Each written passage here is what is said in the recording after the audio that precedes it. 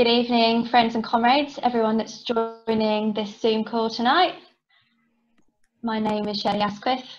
I'm from Stop the War Coalition and I'll be your host for this evening. We're obviously only 1 minute in, so we're not going to start immediately. We're just going to give it a few minutes for latecomers to make their way on in.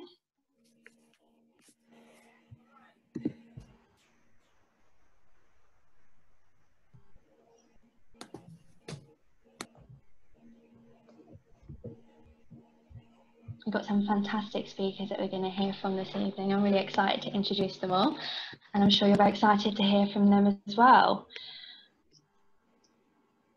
Now, just to let you know, we are going to have time to ask some questions after everybody's kind of given their contribution. So please do make use of the Q&A or chat function on the Zoom call if that's how you're tuning in. I can see people already posting in there saying good evening to you too, David, and everybody else. And as I say, at the end, I will do my best to pick out some of your questions and put them to our panelists or your contributions as well if you've got discussion points that you want to add to tonight's conversation. I can see people are pouring in their hundreds, which is fantastic to see. It's obviously a very crucial, also very timely discussion on Yemen tonight.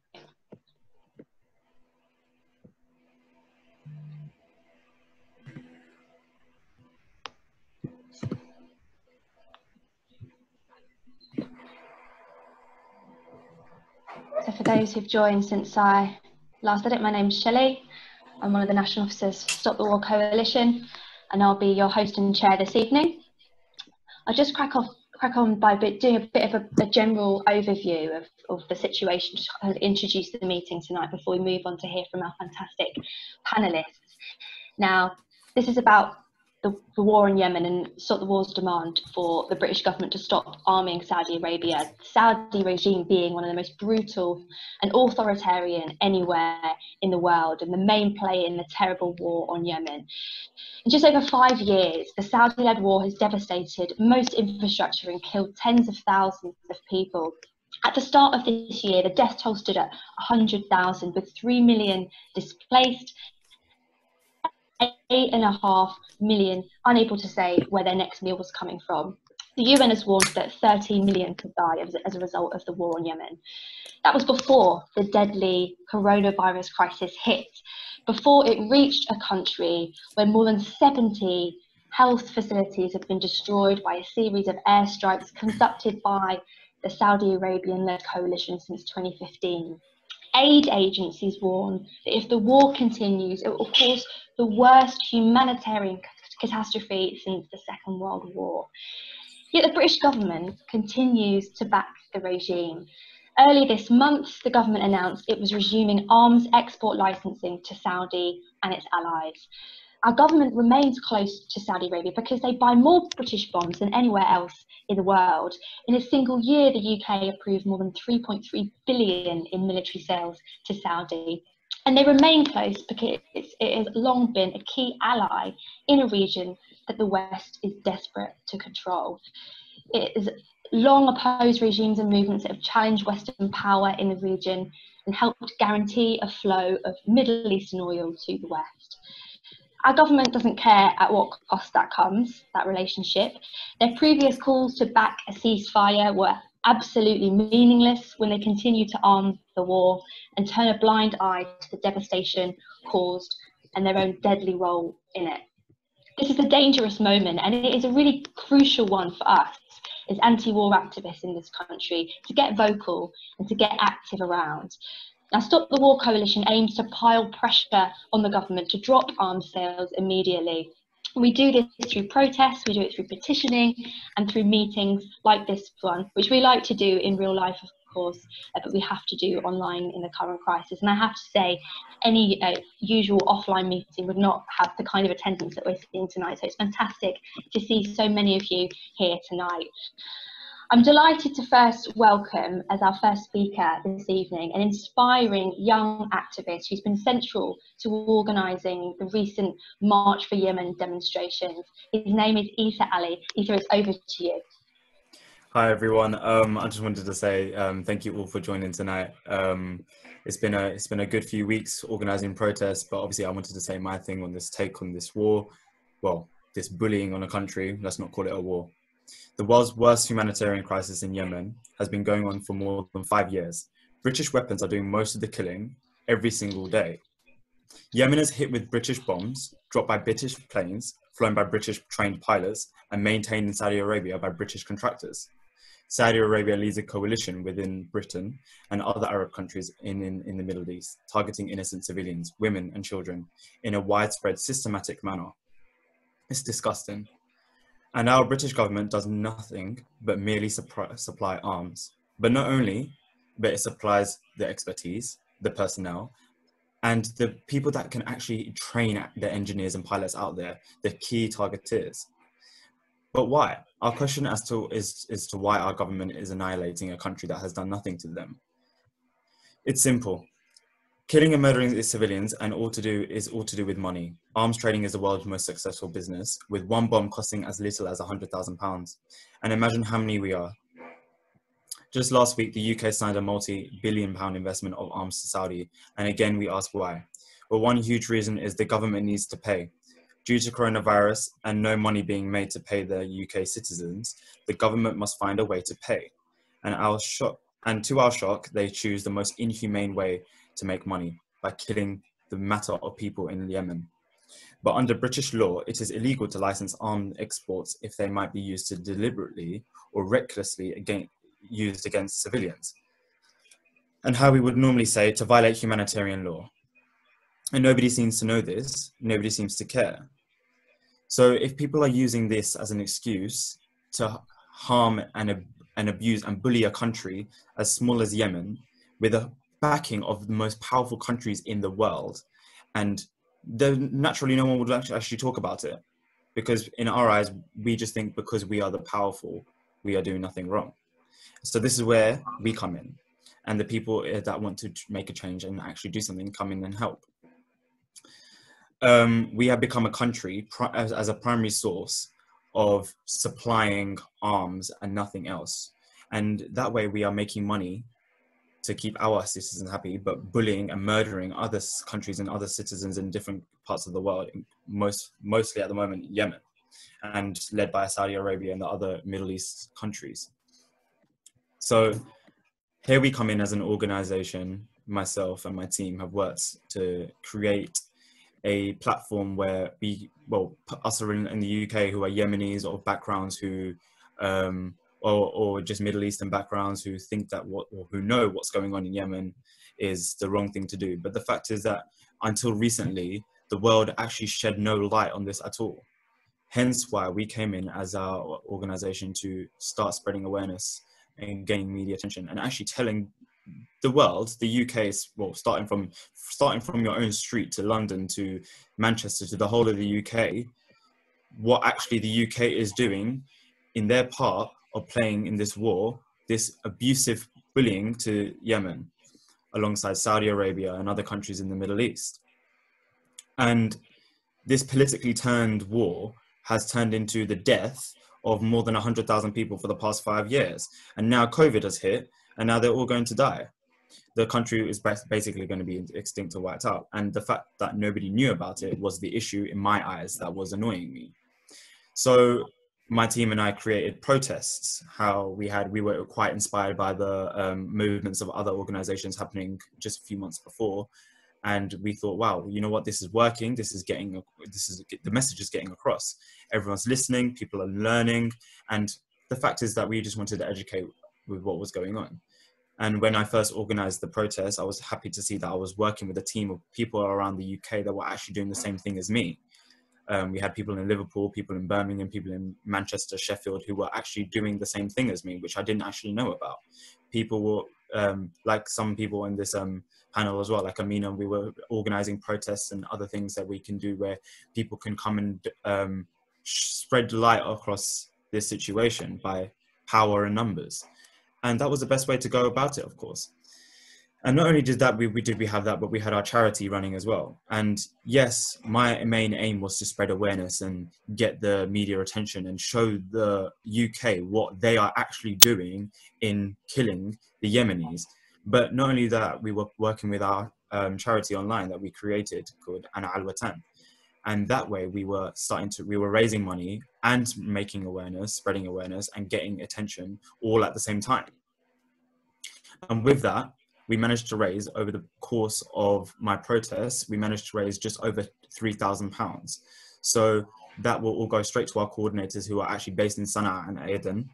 And what's amazing is that through the power of the people and the power of the words, BBC and other big platforms have managed to actually finally shed some light on this turn and events in Yemen, which has actually been going on for the past 5 years.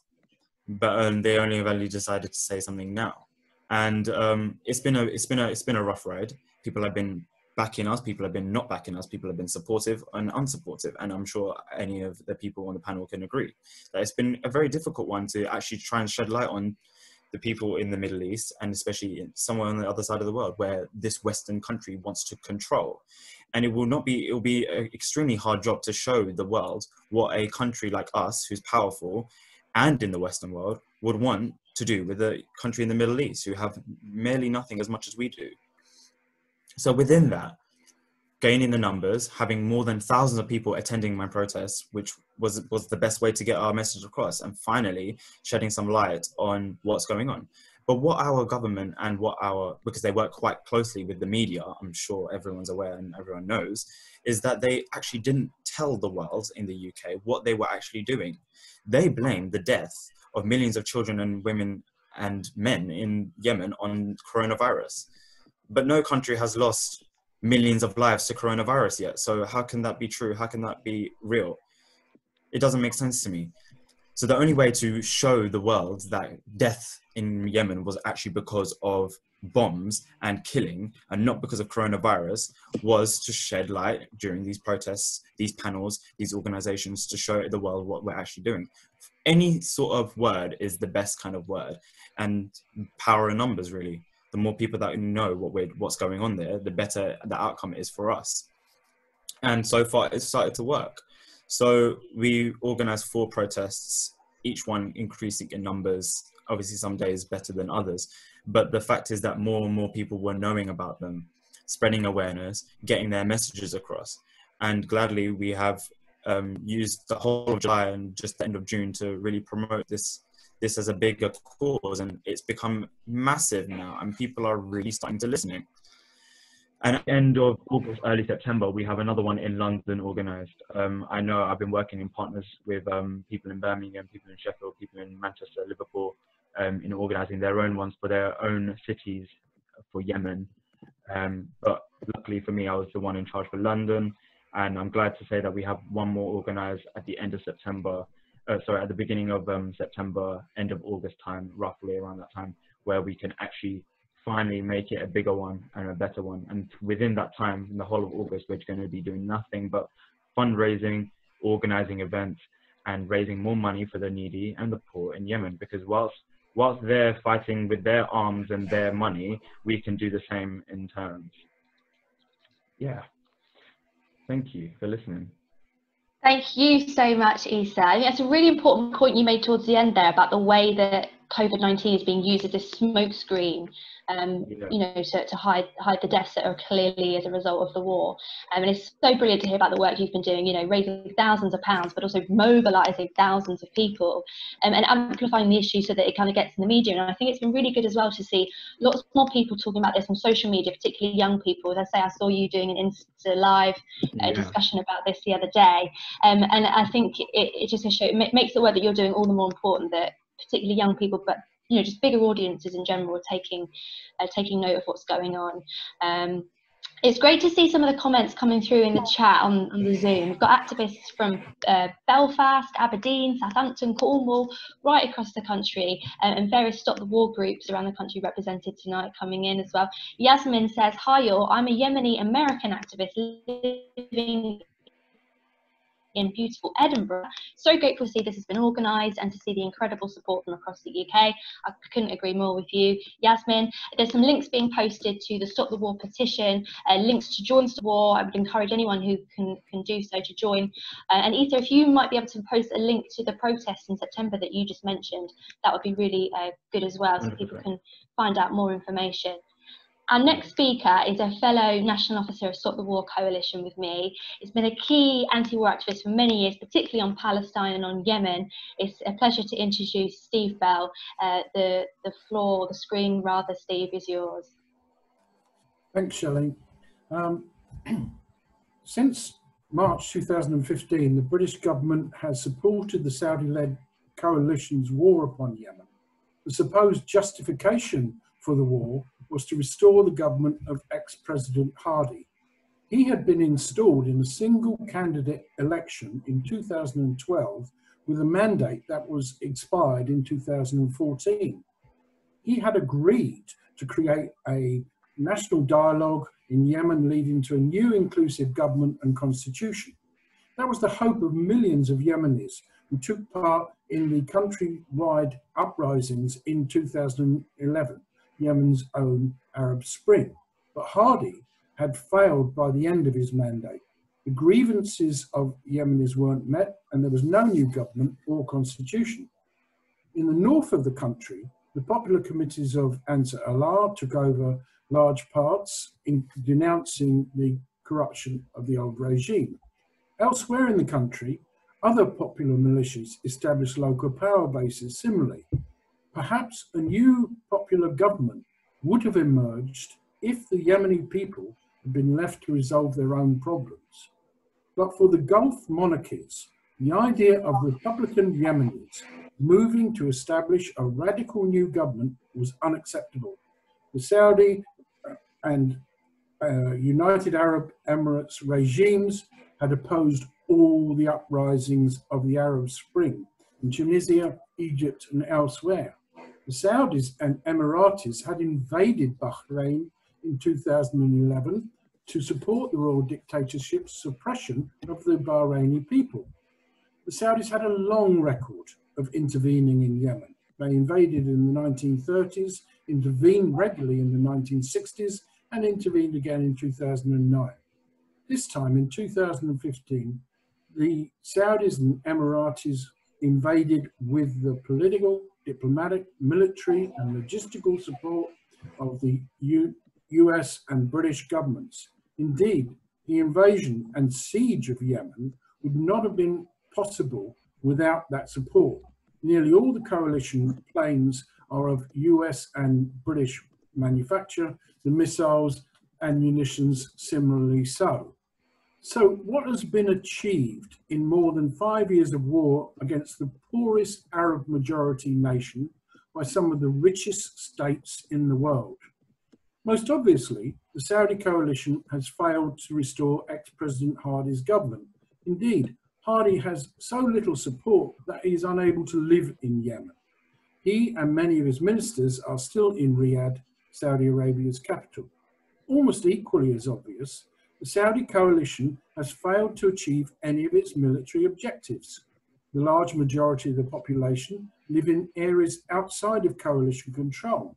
Since the summer of 2015, the coalition has won no ground.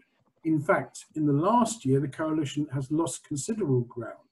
So, the coalition has been unsuccessful in its war aims and has been unsuccessful in its military campaign. But the failure is even more complete. The forces armed and supported by the Saudis and Emiratis are regularly engaging each other in military conflict. After 5 years, the coalition is at war with itself. Unfortunately, the actual results of the war have not led the British government to review its policy. As has already been indicated by Iesa, the British government has decided to resume arms sales to the coalition. This just continues the futile attempt to impose a military solution. The victims of this comprehensive failure is the Yemeni people. Yesterday, the United Nations Security Council heard reports from officials on the ground. Martin Griffiths, who is leading UN mediation efforts, reported that no agreement has been reached on the measures needed for a ceasefire. He went further, saying that there was a real risk of current negotiations slipping away, leading to a prolonged escalation. Of course, his position would not allow him to report that the US and UK governments' continued support for the war is undermining the possibility of a Yemen-led peace process. Yesterday also, Mark Lowcock, the UN official responsible for the humanitarian program in Yemen, also reported to the Security Council. For some years now, as Iesa said, the UN has recognised that Yemen is the worst humanitarian catastrophe in the world. Lowcock reported that with 80% of the population already requiring humanitarian relief, the situation is getting dramatically worse. For 5 years, the coalition has imposed a siege by land, sea and air. At the moment, the coalition is preventing a large number of tankers from entering Hodeidah port, despite UN verification that these ships contain no arms. The ships do contain fuel, medicines, food and essential items. According to Lowcock, this has created a serious fuel shortage. As a result, this has led to a doubling of the price of water. Yemen has an acute water shortage already. It has led to an escalation of food prices. Yemen imports 90% of its food staples. It has led to aid agencies lacking fuel and thus being unable to travel to communities in need. Lowcock reported that the UN's aid programme is, quote, on the verge of collapse. Aid agencies have only received 18% of the aid needed for this year. He reported that the UN had already halved rations to 8 million people. In September, he is anticipating closing 400 health facilities serving 9 million people. He said that the main reason for the fall in resources is because of, quote, a sharp drop in pledges and payments from Gulf countries this year. So much for the coalition caring for the fate of the Yemeni people. The Saudis and Emiratis have no difficulty in financing the war, purchasing new military hardware from the US and UK. But there is a drop in funds to feed a country facing famine, COVID, cholera, and the collapse of its economy. The International Monetary Fund anticipates fragile states like Yemen will lose nearly a third of their GDP this year. The desperate people of Yemen are facing a loss of a third of their meagre income.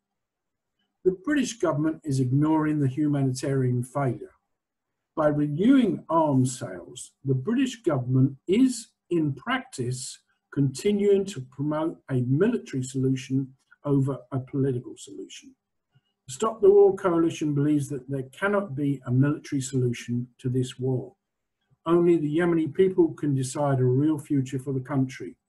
The British government must stop supporting and arming the coalition. It must withdraw all British military personnel from the Saudi command centre. It must end its training of the coalition's army, navy and air forces. Stop the War is committed to building united action to secure an end to the British government's involvement.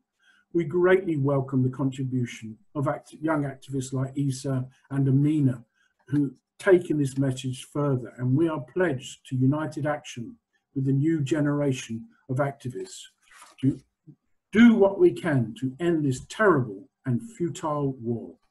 Thank you. Thank you so much, Steve. I can see Iesa's clapping. And just a reminder that we're all young. It's not just Iesa and Amina. I'm really, really grateful for that really thorough and detailed insight. And I think it's such an important point about aid and, you know, the deliberate denial of medicine, food and water to Yemenis. I think it's really important to always remember that war isn't only waged with bombs. Starvation is also a tactic of warfare, and this is murder, and it's murder where our own government has blood on its hands.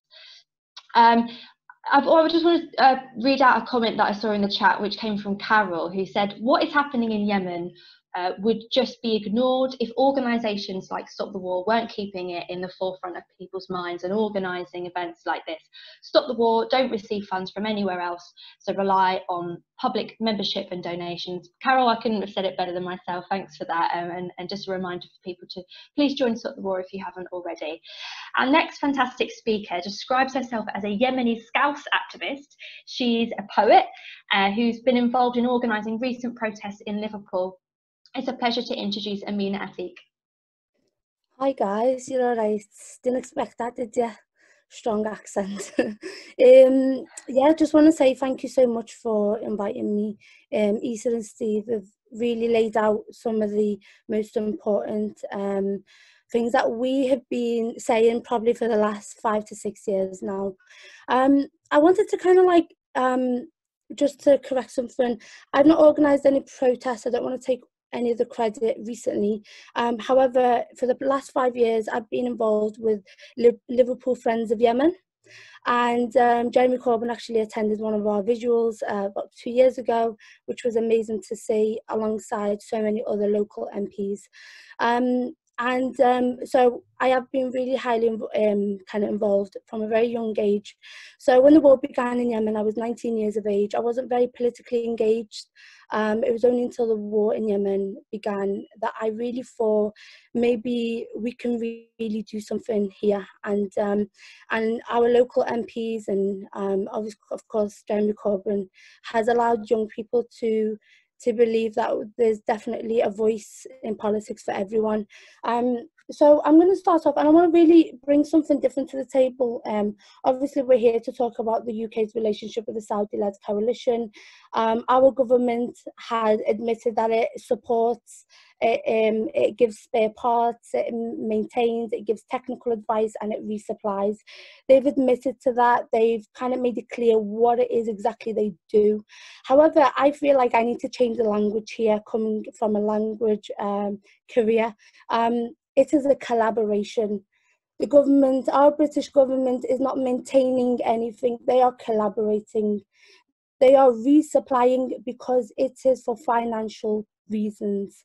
If our British government is making a multi-billionaire profit, then it is just a business transaction. And it can be more than that. But we really need to start changing the language when we speak about our British government. As a Yemeni British, I'm really disappointed. I'm disappointed in my British government, who is not just allowed this war to continue, but to actually fuel it and support it. According to the UN, there's about 233,000 people who would be killed by 2020. And because I am a creative and I believe in every statistic, there's a face and a name to that Yemeni child, women and men. These people are not statistics. These people are people. And now that we are in COVID, the whole world is grieving. People have lost family members, and more than ever, the whole world is really reflecting. And I just hope that we don't go into the 7th or 8th year because some Yemeni people believe that the war started before 2015. I just hope we don't go to another year. So I'm going to read something just to kind of like give us a human voice into the statistics and just to kind of bring compassion back into politics. And so this is about the 12-year-old boy with 23 surgeries. A battle with cholera. All his tragedies come from war. All his tragedies are our silence. It's about a doctor, unheard, warning of the reality of the situation he witnesses between the hospital four walls, and then his life ended in cholera. Now they will face the challenge of coronavirus, and they are. It is the daughter who lost her husband on her wedding night when an airstrike hit the wedding hall and killed her husband-to-be. It is for history to remember and for you to be part of that history. And in the last 5 years, it's become so difficult for the Yemeni people to survive because they are no longer living. They are only trying to survive. And as I remember the school bus with school children that never made it back home, dozens were killed and school bags stained left for the world to witness. And as I remember the 50-year-old woman fighting for her life as cholera and heart disease ravaged her body, and with the right help, she was saved. And that's 50% of health facilities that are failing. And as I remember the most vulnerable of children and health workers who put their lives at risk, and we are trapped between fighting parties in Yemen. And there is my 14-year-old cousin who was stabbed in the neck from a piece of a missile with no invitation, stamped and made in Britain, and they could not do it without us. The Saudi-led coalition could not do this war without us, because every child that plays with a fragment of a missile that is found on Yemeni land, it does not say made in Yemen or made by Houthis. It says made in Britain, made in the USA.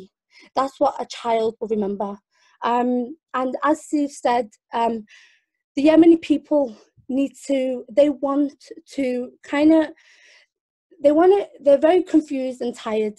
My mum just returned from Yemen recently, and I said, Mum, what's Yemen? What's Yemen like? She said, people are tired and confused. They have no hope left. For 6 years now, their resilience is running out. And she said that people are no longer living. People are really on their deathbeds, and people cannot afford to eat. People are running out of their savings. And yes, Yemen is more than the picture that I've painted. With war and missiles, there's definitely still resilience, and there's definitely still hope somewhere. And there is definitely an artist painting across the streets of Yemen, and a candle in one hand and a flying dove, hoping one day they will return to a dignified life without war and trauma.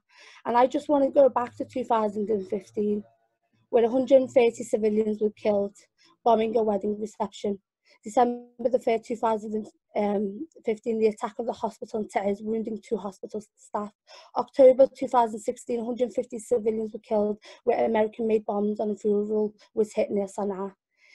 2016, a blind school was attacked. August 2018, 44 children and 10 adults were killed.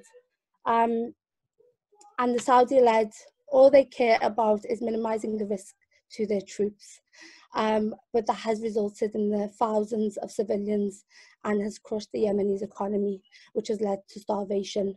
And now I'm just going to jump to something else, which is a lot of British people who have stood next to the Yemeni community have really, especially our local MPs for the past 6 months, they've been kind of organising online events, trying to speak to the Yemeni community, but I feel like some of the Labour MPs, they don't have a lot of guidance into what they should do, and I feel like there's a lack of communication with our current government and Labour MPs, and a lot of people ask me, what is it that we can do, Amina? What is it that we can do? We've signed letters, we're fundraising, and I've created a little list for our viewers today. What the possible things that you can do to help. Firstly, politicians and your local MPs. We voted for them for a reason, and our local councillors. Do pressurise them. They are here to serve you and your concerns. If you have a majority of a Yemeni community, support your Yemeni activists and campaigners who are already on the front line. The Yemeni community has never really been involved in British politics into the last 3 years.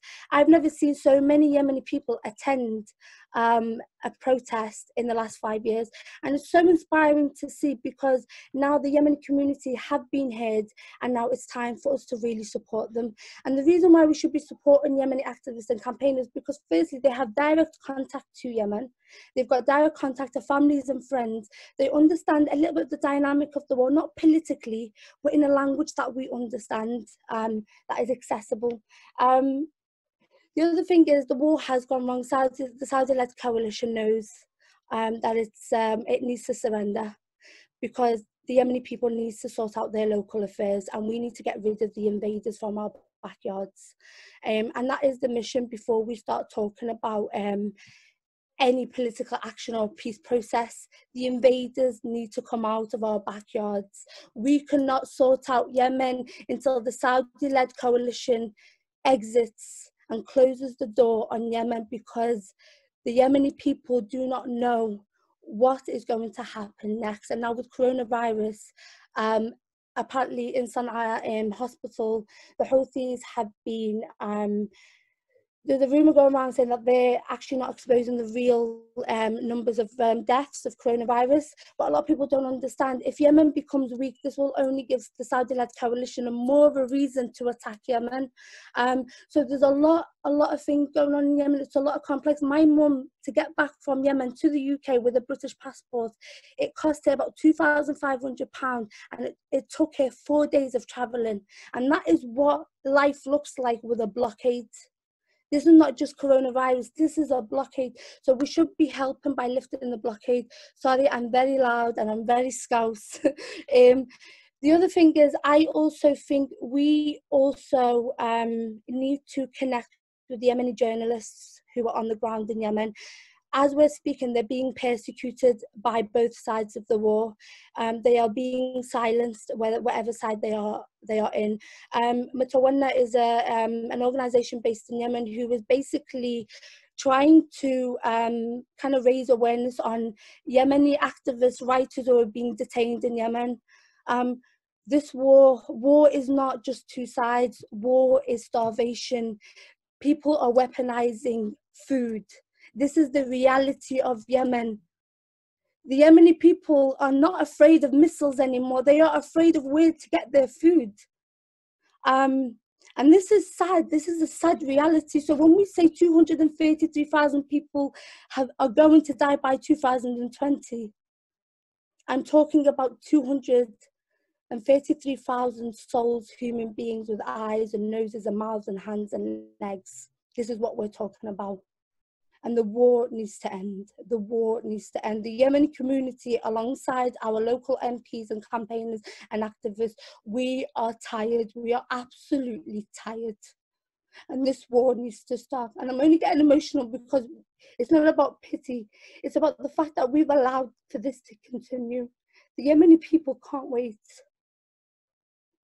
Oh gosh, can't wait. So thank you for listening to me. Let's just bring compassion back to politics. The Yemeni people won't admit it because they are people of dignity. And just one last thing to the supporters of the Saudi regime, because you always get the enemy who watches and lurks around the corners. You are an invader in my home. And the Yemeni people, when they invite you into our land, it is an honour. But when you are uninvited, it is disrespectful. And the Yemeni people, in their nature, they will forgive you, but they will never forget. And I will definitely not forget. Thank you. Wow, Amina. That was amazing. And I feel a bit emotional as well. I just say, never apologise for being loud, for being scouse, for doing what you're doing, because you're brilliant. And I just want to read what Eleanor said. You're brilliant, Amina, very clear in your points. You've greatly helped my comprehension of the situation. I think that a lot of people, I can see a lot of comments coming in just saying how fantastic that was. I think you've probably moved a lot of us. Yours is so powerful, you know, just from as simple as get the invaders out to the kind of imagery that I think has really stuck with me. You know, talking about the school bags stained with the blood, the bombs with the Made in Britain stamps on, and as powerful as words are, you know, actions so powerful as well. And it was great to get some really practical tips from you about what people should be doing, whether it's supporting the Yemeni community on the ground, writing to MPs, building the anti-war movements locally where they are, building the protests. The more that we do this, the more that we can make people aware. Thank you so much for joining us tonight and for everything that you're doing. And I'm sure that if I could reach out through the screen, give you a hug, but I'm sure our paths will cross on the streets at some point as well. Moving on to our final speaker, I'm really honoured to introduce a most wonderful friend and comrade, a former chair of the Stop the War Coalition, who this week has been a leading voice in condemning the government's decision to resume arms sales to Saudi. And while it's a great injustice that he is not leading the country, because if he were, Britain would no longer be selling arms to Saudi, frankly, but particularly at a time of global crises that are costing lives, it is a great relief to many of us that he continues to lend his voice to the crucial causes both here and around the world, just as he's done so consistently on issues of peace and social justice for the last 30 years. It is, of course, Jeremy Corbyn. Jeremy, it's over to you. Thanks for being here tonight. Shelley, thank you very much, and thank you for the way you're chairing this meeting, and thank you to Stop the War for organising it, and for all the people from all over the country, indeed all over the world, that have come onto this call this evening. Thank you and welcome, and particularly to the Yemeni people in Yemen, in this country, or in other places around the world. Thank you for coming on the call, and our hearts are with you, and we want to support you in what you're trying to achieve, which is peace and ability to bring up your children in a safe way. Amina, please never apologize for being emotional. You were absolutely brilliant in what you said, and you were brilliant when I was alongside you at the vigil that we organised in Liverpool when the Labour Party conference was on there, and I was honoured to be invited to it and very pleased to come along and be able to speak alongside you and many others to show support for the community in Liverpool and of course elsewhere. There's so much that's been said, but so much that we've got to understand and do. This is the biggest humanitarian crisis anywhere in the world. Just remember that, the biggest anywhere in the world at the present time. 80%, 80% of the people of Yemen need humanitarian aid and assistance in some form at the present time. COVID-19 has made it worse, but is not the sole cause of the problems of the people of Yemen. COVID-19 has exposed the problems of the people of Yemen, just as it's exposed injustice, health inequality, and poverty all over the world. And the greed of corporations and governments that have underfunded health services and exposed those that have done the right thing and properly funded their health services and properly acted on World Health Organization advice to deal with COVID-19. But even if there was a government all across Yemen to deal with COVID-19, they lack the resources to do it at the present time. But there isn't. There is a war going on. 8 million Yemeni children are not in school or getting much education at the present time. 2 million under fives are malnourished in Yemen. And a malnourished under 5-year-old means that child's cognitive development will not take place. That child will have stunted growth. That child will be smaller, weaker, and have a lower life expectancy because they haven't had, quite bluntly, enough to eat or enough clean water or enough medical support in the very, very important growing years.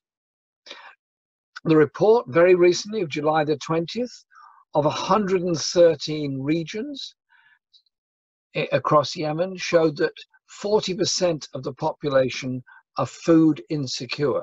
That's 80% need help and support in their humanitarian needs. 40% are hungry at the present time. And food production in Yemen is down by 50% year on year. Cereal production and other production is down year on year. And despite the UN's demand for £2.5 billion of aid to go to Yemen, less than half of that was pledged. And as Steve quite correctly pointed out, rather less than 50% of that has actually been achieved or delivered at the present time. And so the situation is absolutely dire. Now, I've outlined some of the issues of the problems that the people of Yemen are facing, but add to that the presence of cholera and diarrhea. Children in Yemen are dying from cholera, dying from diarrhea. Now, just think about that for a moment. Cholera is a wholly preventable waterborne disease, wholly preventable because you can have a sewage system, you can have a proper drainage system, you can have clean water. Foul water, dirty food, poor living environment leads to diarrhea. And you know what? It's the poorest and the weakest that suffer first and die because of dehydration as a result of it. So before our very eyes, people are dying from cholera, malnutrition, hunger, and diarrhea, all of which are totally and wholly preventable. At the start of the corona crisis, which was January of this year, not that long ago, less than 6 months ago. No, please. I don't want anymore. You finish last. That's after this finish. Hello? Hi, okay. At the earlier part of this year, Antonio Guterres, the General Secretary of the United Nations, issued an appeal, and he was absolutely right to do so, and I was very pleased to be able then, as leader of the Labour Party and of the opposition, to support his appeal for a global ceasefire in all conflicts in order to save lives and deal with the corona crisis and start dealing with things in a more serious way. Sadly, there was words of good luck and good wishes to him from many people, but the war carried on. Now, the wars don't happen in a vacuum.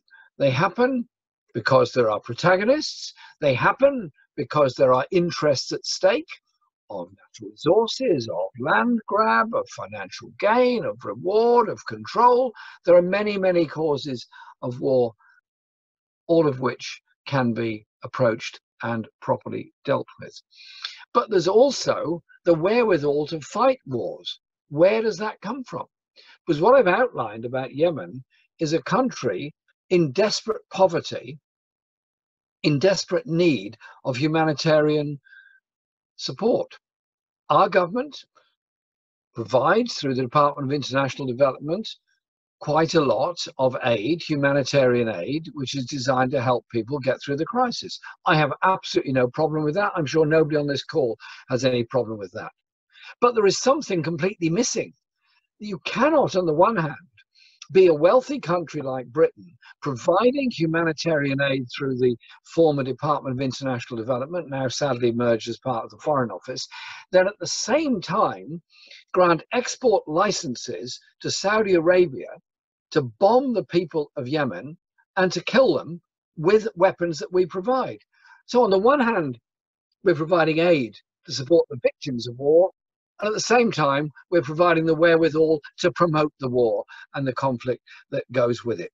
And so there has to be a change. And that's what this meeting is all about. When I became leader of the Labour Party in 2015, I set out my objectives on foreign policy, which was that I wanted to lead a country and a government whose watchword would be human rights, whose watchword would be environmental sustainability, whose watchword would be ending global inequality and poverty, whose watchword would be the survival of the poorest all around the world. And what I got was abuse from many people because I wanted to halt arms supplies to Saudi Arabia. But the policy was there, and I was proud to include it in our manifesto in both the general elections in which I led the party. Because we cannot pretend to be in favour of human rights, peace and justice around the world if at the same time we're providing the wherewithal for the war that Saudi Arabia and others are waging against the people of Yemen. And so let's demand an end to those arms supplies as quickly as we possibly can. And that means recognizing the effects of those arms sales, and also in the longer term developing an arms conversion policy so that those highly skilled people that make weapons are able to use those skills to make other things. How much better to be making medical equipment, railway equipment, transport equipment, all that, which we would happily send to Yemen rather than the bombs that are killing people. And so when people say, well, that's all very well, but we have to take sides in a conflict. No, you don't. The side you have to take is the side of the people and ensure that the world understands what's going on. Now, our media have been a bit slow to report the war in Yemen, a bit slow to talk about the real humanitarian disaster that's going on there. And so it's up to us to raise the voice. What we're doing tonight, what's happening in Birmingham on Sunday, and what is happening in London later in August and in September. But I think we should be looking to some kind of global action on this, because when people understand what is happening in Yemen, it is by many, many degrees far worse than almost any other conflict anywhere in the world. I'm not trying to minimize conflicts in other places, but I'm just saying this is something that is unbelievably serious.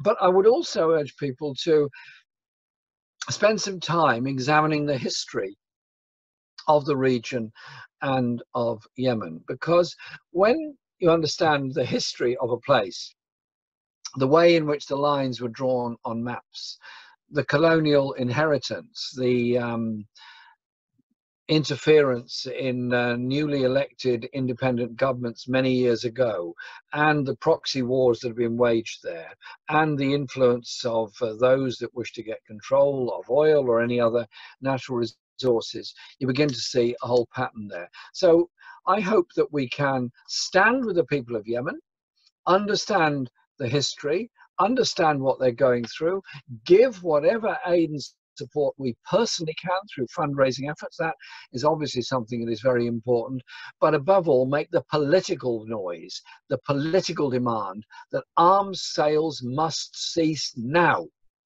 The bombing must stop now, because when a bomb supplied by Britain, as Amina was saying, with "Made in Britain" stamped on the side of it, destroys a school, a hospital, a house, kills civilians going about their normal day-to-day life, then it is this country that is behind that export. And so if we can force the British government to end arms supplies, then that will have a big effect and embolden our friends in the United States and other places to do exactly the same. So let's make that international call. And to everybody on the call tonight, thank you for being on it. Thank you for spending your time standing up for the people of Yemen. And thank you to our other speakers for what they've done, what they've said tonight. Yourself, Shelley, Iesa, Steve, Amina. I think they've been incredibly well-informed speakers, and that is the message we can get through.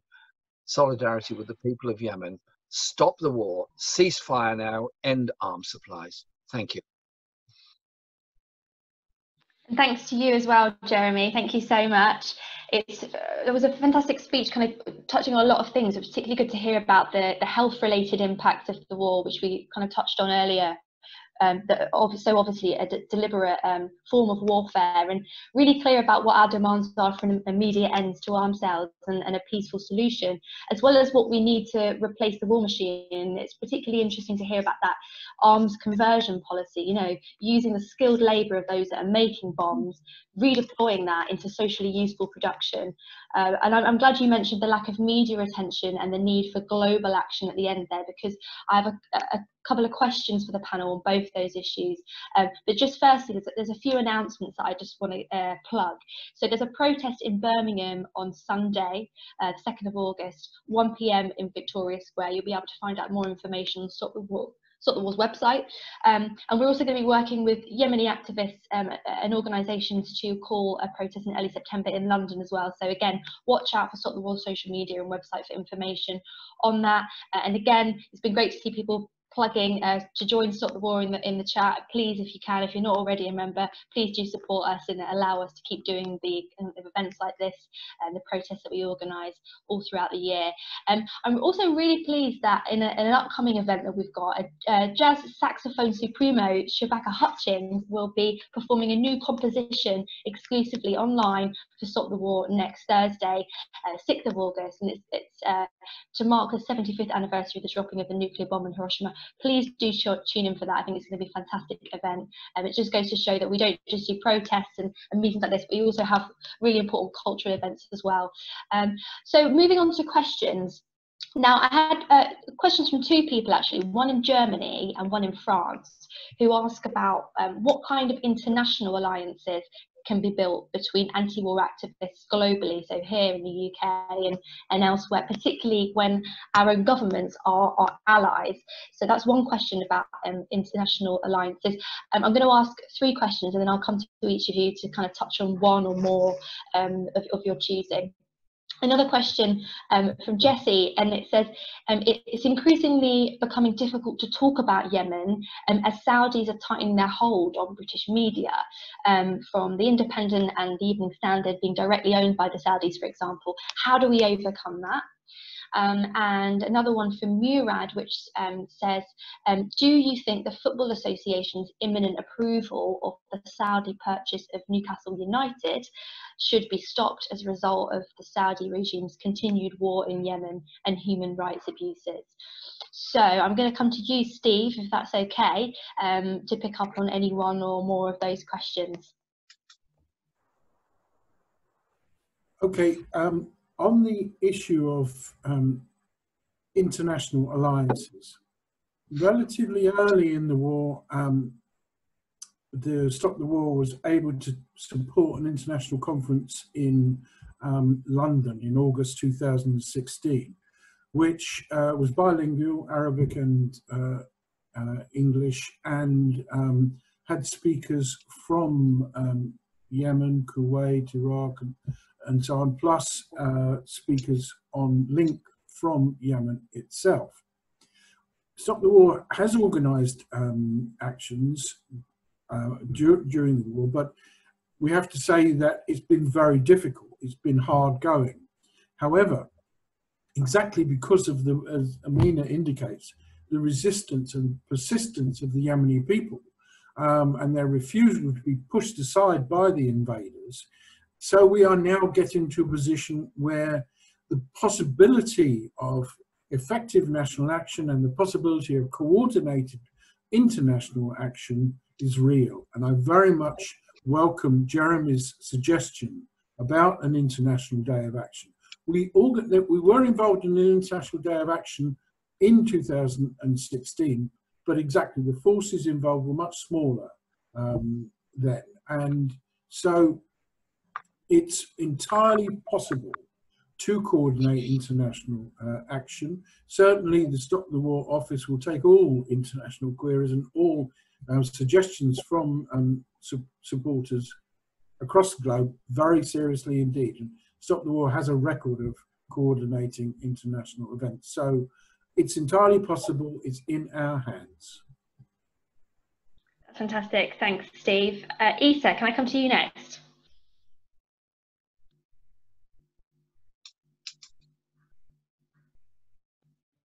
Yeah, sorry, I just have a bit of a struggle trying to unmute the mic. But yeah, thanks Murad for your question about do you think the panel of the Football Association imminent approval of Saudi purchase of Newcastle United should be stopped as a result of Saudi regime's continued war in Yemen and killing of dissidents abroad as not being fit and proper to run the club? The simple answer is yes, because how could you put that kind of power on something so widely spread with love onto something that's has a background of such dark manner. The killing of people in Yemen and of women and children should not be used as a dark factor on behind the scenes of something that's so frowned upon, like a football association. So the simple answer really is just yes. Yeah, thanks for your question. Fantastic answer as well. You know, it's so true. Football is such a thing of love, and to bring that into it. Okay, Amina, can I come to you next, and then we'll finish with Jeremy before I move on to some more questions. Yeah, I'm just going to answer what I do now. I was just looking at some of the questions, and some people were saying, how do we get contact with journalists based in Yemen? I did put out a Twitter post, so you're more than welcome to look on my Twitter, where I asked all the Yemeni journalists to tag themselves. They are very easy to find if you type in on Google. That's the best way I can recommend. I just want to share one example how you can send aid to Yemen without aid being weaponized or being given to the wrong people. In Liverpool, we well, not myself, activists, neighbours, friends, started to raise money for a children's hospital called a Sabrine Hospital. And for the last 4 to 5 years, they've been monthly sending money to Yemen. And that money has been basically keeping the hospital alive.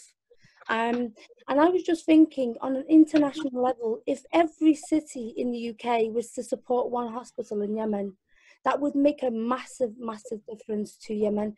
In terms of sending aid, my family and myself have always sent money directly.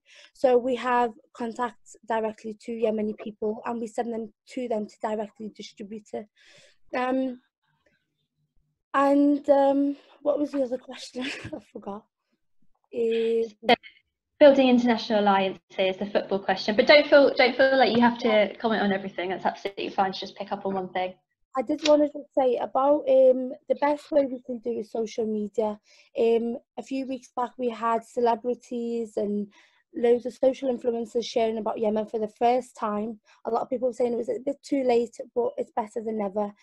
So do keep sharing. Do remember that social media is a global interaction. The Yemeni people on the ground are directly seeing the work that you do, and it gives them a lot of hope. It really does. So keep sharing, keep talking about it, challenge your MP, sign letters, and hopefully our British government can. And also, please support Campaign Against the Arms Trade. I've been involved with them for the past 3 years, and they've been making some really, really incredible work. And of course, Stop the War Coalition. Thank you. Thanks, Amina. Over to you, Jeremy. Yeah, I'll be very quick because we need to get time for other questions to come in, and I think my fellow panelists have given very good answers already. Thanks for the questions from France and Germany. This is why I made the suggestion of an international day of action, which Steve picked up on also. Obviously, it will take a little time to organise that, so I would have thought we need to put our heads together on doing something September time, where we ask people to take action all around the world. I remember the power of the action we took in 2003 against the imminent war in Iraq. We had 600 demonstrations all over the world that day. Now, it didn't stop the war, it didn't stop Britain being involved in the war, but it did deny the legitimacy of that war, and it did persuade a number of governments to change their minds and not participate in that conflict. Let's have that day of action in support of the people of Yemen and an end to arms supplies, which are obviously fueling the conflict. The strength of Saudi Arabia and its financial interests in Britain is absolutely huge, as Jessie pointed out in her question and Murad did in his.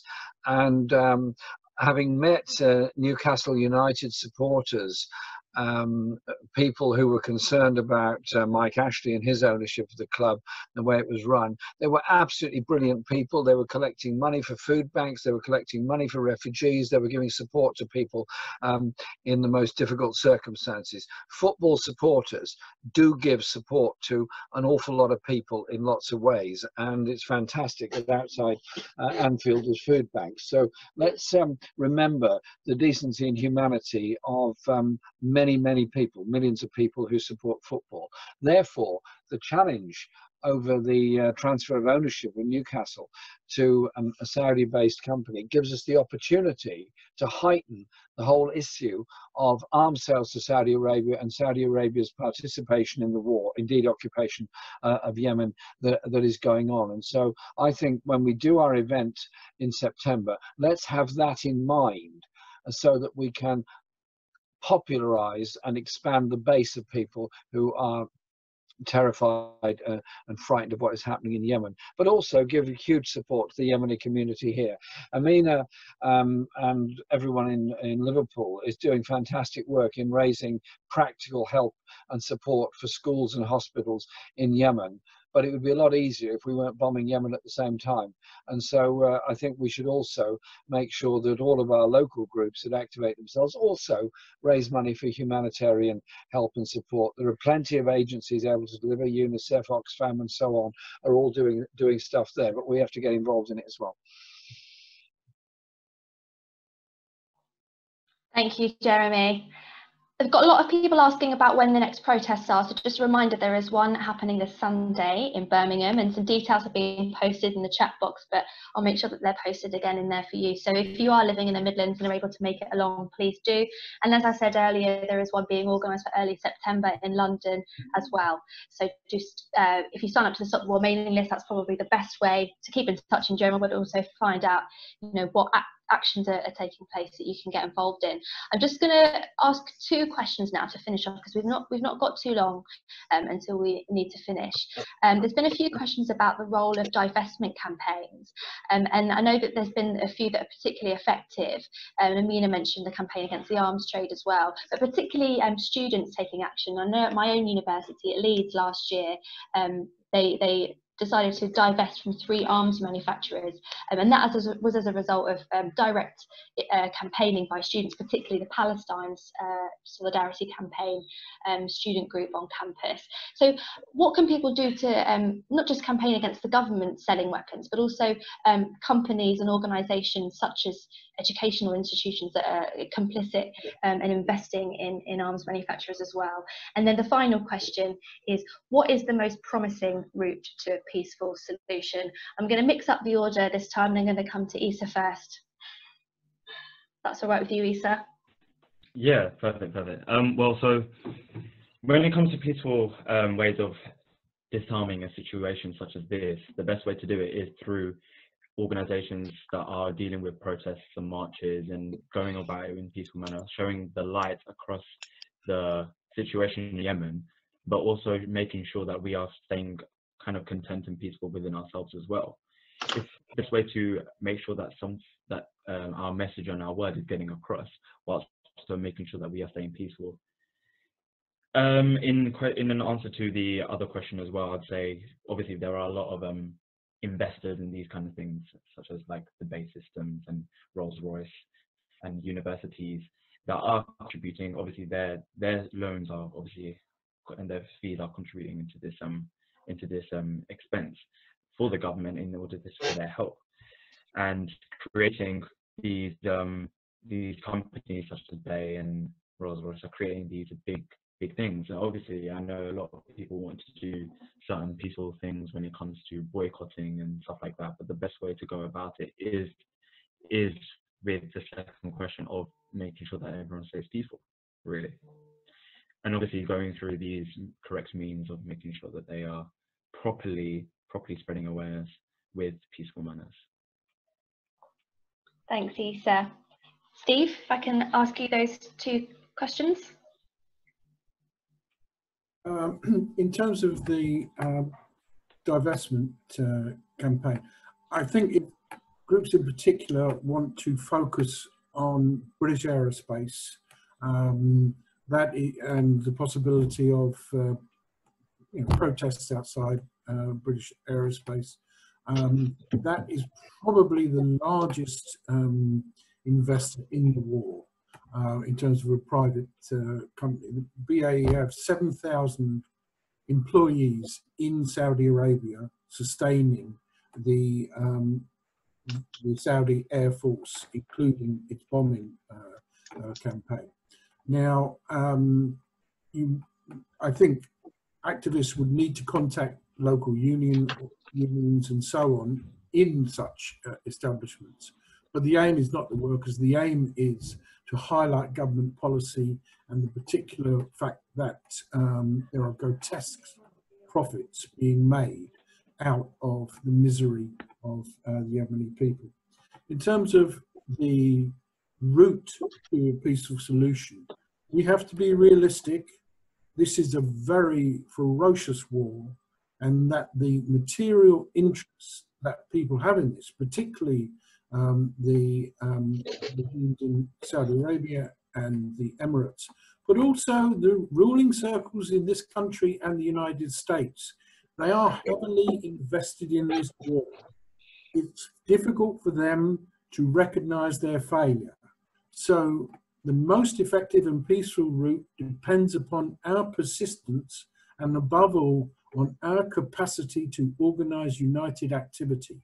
We need to grow our movement through coordination at every stage to take our actions into our communities, into our faith organizations, into our workplaces, into the student unions, and so on and so on. We can all do something. Let us do it together. That is the sure route. Thanks, Steve. Really important point there about building those coalitions in local communities. Amina, if I can come to you for any final remarks, but also anything you might have to say about the divestment campaigns and the most promising route to a peaceful solution. I'm going to just give something a little bit different. I think we need to now take legal action against our government. I know campaign against the arms trade already did, and they, succeeded in suspending the arms trade. But however, a few weeks ago, it was passed as an isolated incident. So I think we need to continue to take legal action against our government. This is against the law. And second of all, support people that are doing that as well. I think also joining forces with our American non-Yemeni and Yemeni activists. So one organisation is the Yemen Committee Alliance, who recently we've connected with from Britain, and we're doing webinars online talking about what they're doing, what we're doing. And I think it's just a lot more, there's a lot more power if we join forces, because I always believe where America goes, UK follows. So definitely joining forces. And we also have a group called the Labour Friends of Yemen. It was set up last year, so please do join us. It just makes us a lot more stronger, and we can obviously speak in the language of politics. Great. Thanks, Amina. That's a good plug for anyone who's a member of the Labour Party, and it's really great to hear that those conversations between activists here and activists in the States are already happening. So that's a good answer to the question earlier about building those global alliances. Okay, just to finish off the discussion, Jeremy, if you've got anything to say about on those last couple of questions and any closing remarks, please.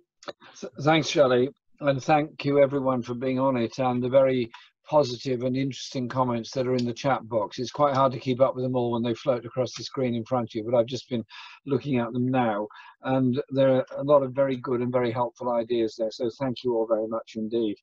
And the strange thing is that the corona crisis is obviously disastrous for many people around the world, and has taken a lot of lives. What it's also done is made us contact each other much more. And so pre-corona, I suspect a meeting like this would have been a meeting in a hall somewhere, and we would have spoken, and there might have been 200, 300, 400 people there or something like that. But we wouldn't necessarily have had the diversity of location, because obviously getting to a meeting is more difficult. So I think we should just remember the power of contacting each other by this system should not be just given up when Coronas is over. We should remember that we do have the ability to mobilize people very, very quickly. And that's why I think we need to put our heads together of how we're going to organize a global event in a month or two's time, because that is very important to do. Secondly, the issue of divestment campaigns in the arms industry are very, very important. And that means those involved in pension fund investment rather, and those involved in student union activities and others can use that as a very important tool of saying we're not prepared to have our funds used to supply weaponry to bomb the people of Yemen. I think that's a very important thing to do. The priority route of what we do at the present time to try and bring about peace in Yemen has to be the practical acts of solidarity, like supporting hospitals, supporting schools, giving our own aid, as has been done in other conflicts around the world. But above all, it has to be the big one, which is the supply of weapons by Britain, the United States, and some other places, and confront the argument that somehow or other, if we didn't supply the weapons, somebody else would. Well, there's always somebody that will try and do something nasty, but it's up to us to unite to make sure that doesn't happen. And that means uniting internationally to force our own governments to put a ban on all arms sales to Saudi Arabia, which have been used as part of this campaign for bombardment of Yemen. The last thing I'd say is this: global reactions to things are now very, very fast. Much faster than the mainstream media can keep up with. And so we used to be reliant on the international media channels, CNN, Sky, Fox News, etc., to decide on a message around the world. There's now a much wider diversity of it. There's following stuff on Al Jazeera, as well as the more traditional channels, BBC and so on. But we actually have our own methods of communication through social media and what we're doing this evening, and that's important.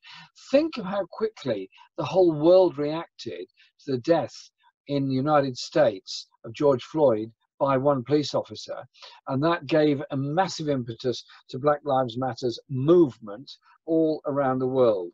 And that movement isn't going to stop, isn't going to go away. I believe it's only going to grow. And we need to move into a world of humanitarian values rather than military values. And that is surely something that we can help to promote by our actions in supporting the people of Yemen and the peace that they need and deserve. Can we just give our support and sympathy and solidarity to the people of Yemen and to the many Yemeni communities all around this country, indeed all around the world, for the suffering they're going through. And what I detected when I met many of them in Liverpool as well as other places is, sadly, a sense of isolation. Let's end that isolation.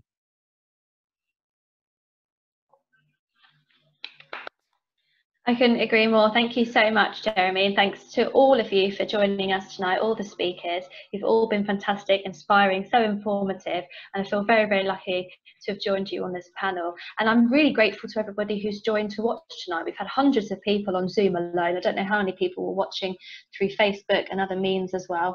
And I'm sure people will watch back once this gets uploaded to YouTube. I've seen some people asking, will it be, it will be available online after, so you can go back and watch it or share it with your friends. And just a final plug to say, we've got a fantastic event coming up where we've got Shabaka Hutchings, who is a saxophonist, who's going to be performing on the 6th of August. Please visit our website and find out more about that. There's a protest this Sunday in Birmingham in support of Yemen against Britain arming Saudi. And please, just to plug again, if you're not a member of Stop the War Coalition, please visit our website, join today. Your membership helps sustain the work that we do, and it helps grow the anti-war movement in this country. Thanks again to everybody who's spoken. Solidarity to you all, and have a wonderful evening. Hope to see you soon. Thank you.